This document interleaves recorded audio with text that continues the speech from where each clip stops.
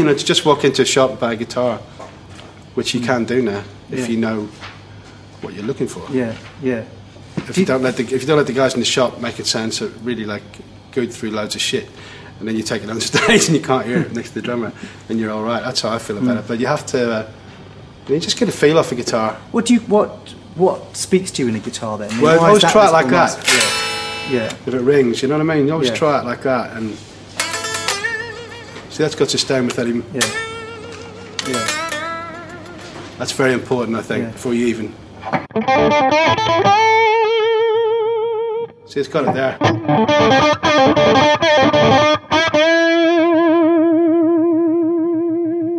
That's the same where it's plugged in and out. And in tune and everything.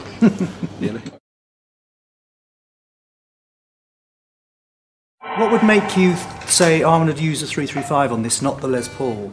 Well, it was the warmth of the song, you know. So again, certain guitars will stand out in my mind for certain parts, and this song was a very warm sounding song, and I just thought this guitar is a very old fashioned sound. If you could put it even on the bass pickup.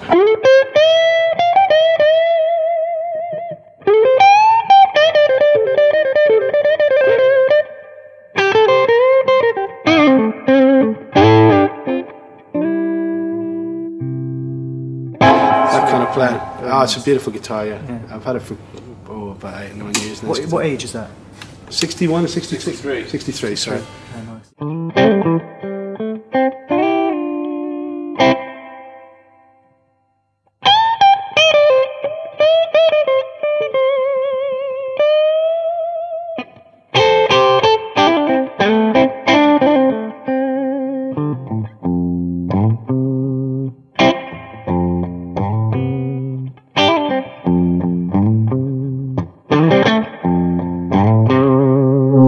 Kind of a sound, you know.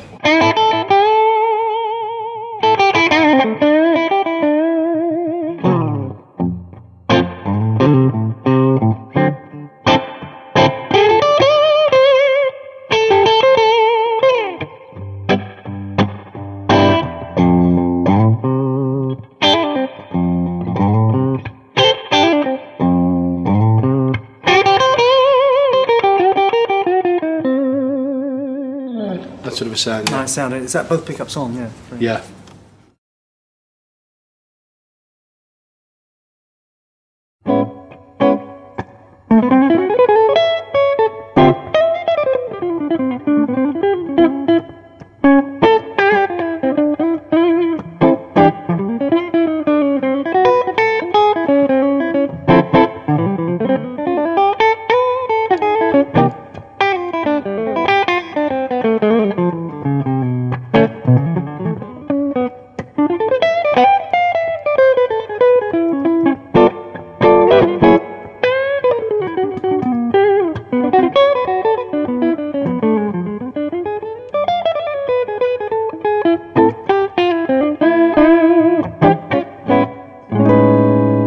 Do all that now. Yeah. I couldn't do that before. Yeah. Even Francis Rossi can do that now.